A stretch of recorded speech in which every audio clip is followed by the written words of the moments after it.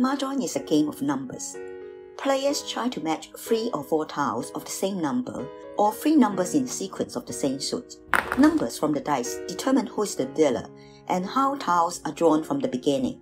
The 4 winds, east, south, west, and north are used to count the numbers 1 to 4 from the dealer's location, while the seasons and flower tiles with the index number from 1 to 4 give a special bonus related to a similar counting from the dealer's seat.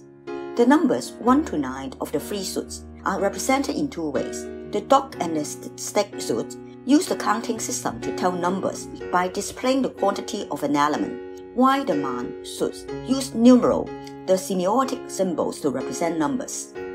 One theory says that the 3 suits are actually units in ascending quantity. The dog suit circles represent the smallest unit of perforated coins. The bamboo suit strokes represent the strings that run through a collection of coins, while the man of the character suit is a Chinese numeral for 10,000, which could be the numbers for certain strings of coins. In different civilizations, counting and numerals are the 2 mainstream in the representation of numbers.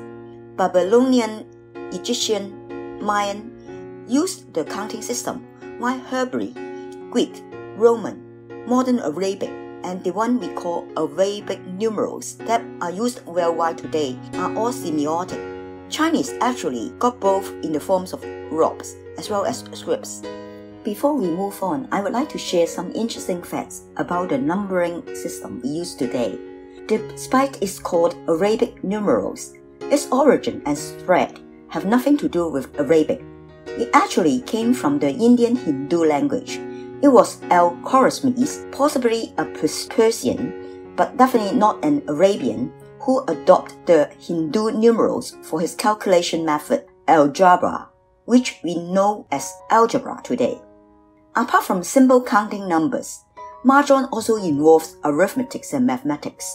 Despite there may be regional variation in places like Taiwan, most Mahjong is played with an initial hand of 13 tiles, and the player collects the last one to make up a winning hand of 14 through a process of drawing, matching, and discarding, which is the sum of 4 sets of 3 tiles plus 2 eyes. As explained in other video under our Mahjong 101 series, by chance the numbers 13 and 14 have special meanings in Chinese and Western culture. 13 in Chinese is subsang, which sounds like sure alive, subsang. It is a good number, but for Westerners, it's considered an unlucky number. But to the opposite, 14 in Chinese, subsay, which sound like sure die, subsay, which is unlucky. That is why you see some buildings gives this in numbering the 4s. Apart from simple addition, it also involves multiplication. As explained earlier in the episode on the magic of 4, Mahjong always comes in a total number that is a multiple of 4, even though there may be regional differences in the exact number. Apart from the simple addition involved in making up a winning hand, the exponential functions is used in calculating how much one wins. The term fan practically means doubling the numbers of winning pawns or chips for a particular winning hand along an ascending scale of difficulty or descending scale of chances. Smart Mahjong players are often those good at assessing the chances, or in mathematical terms, the probability of getting their wanted tiles.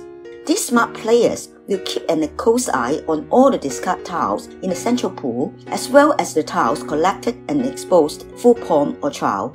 They will also guess what hands are being made by other player and the risk of discarding a tile that other player will claim to win, which could cause him to lose double.